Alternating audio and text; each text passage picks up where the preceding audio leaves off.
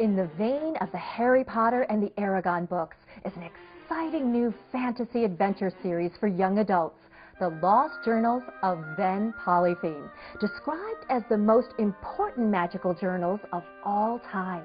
The series began with the floating island and continues with the Thief Queen's daughter. We're here today in an undisclosed location near the dig site where the reclusive documentarian Elizabeth Haydon has been working with the world-renowned archaeological team that found the journals.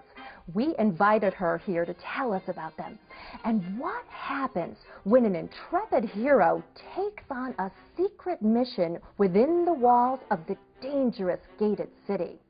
Welcome, Elizabeth. Dr. Haydon? Are you alone? Why all the secrecy? Sorry about that. Ever since the publication of The Floating Island, our dig site has been stalked by shadowy figures.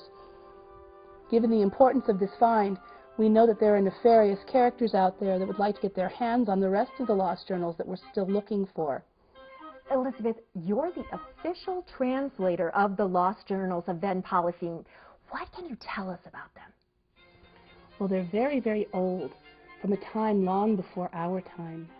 Back in the Second Age of history, when magic was still very much alive in the world, Ven Polypheme traveled much of the unknown and known world, making notes in his journals of the magical sights, mystical places, and mythical beasts he saw there. That's why these journals are important, because they may be a map back in time to where those things could still be found. Who knows? We may find where the last living unicorn in the world still is, or a river of molten gold, or an empty dragon's lair, or the bush that lets berries grow wings on your back. These things all once existed, and they still may. How do you do that? Appear around the room like that. Is that something you learned in the Lost Journals? Maybe. Well, do you suppose you could sit still for a moment? You're making it hard on the cameraman. Oh, sorry. All right, then. Introduce us to the hero Ven. Ven Polypheme was a young man who was not particularly extraordinary, except that he had an insatiable sense of curiosity.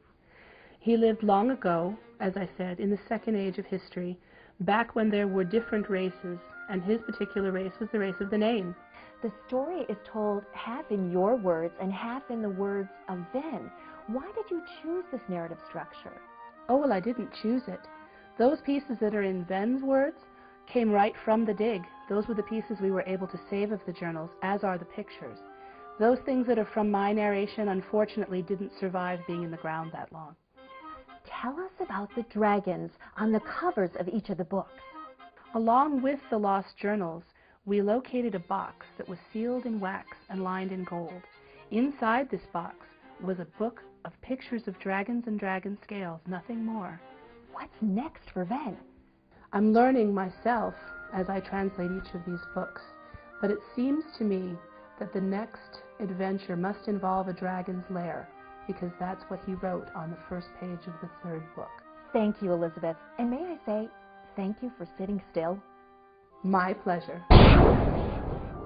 You'll be whisked away to the magical and exotic world of Ven and his friends when you read The Thief Queen's Daughter.